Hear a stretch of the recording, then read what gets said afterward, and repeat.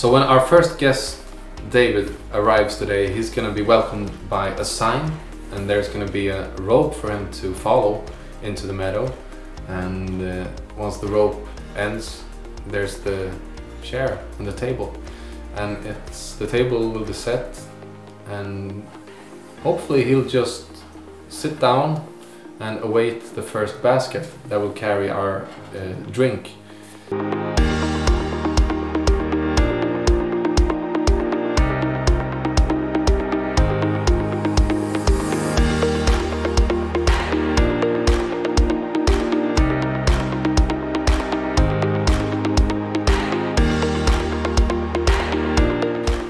Here's the drink.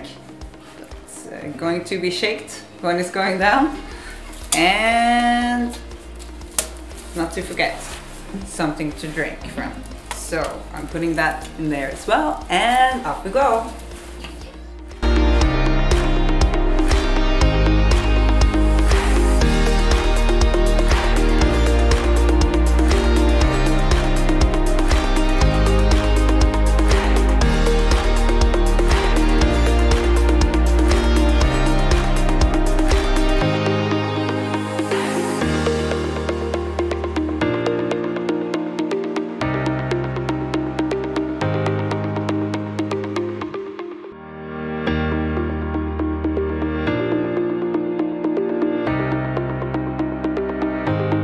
Yeah, so this is our opening day actually, so it's pretty hectic here in the kitchen.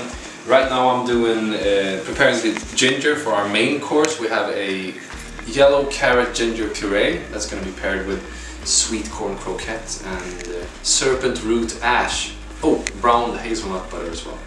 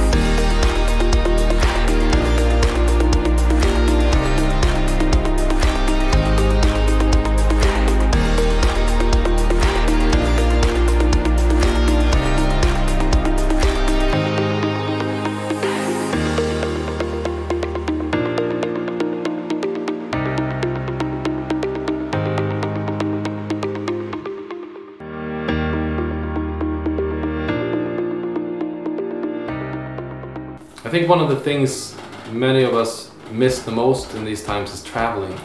And since we can't geographically travel far, I think at least by our minds we can travel. And one of the best methods of having an inner travel, at least I think so, is by food and nature. So I think this combination and this experience will hopefully transport him somewhere. We'll see where that is, but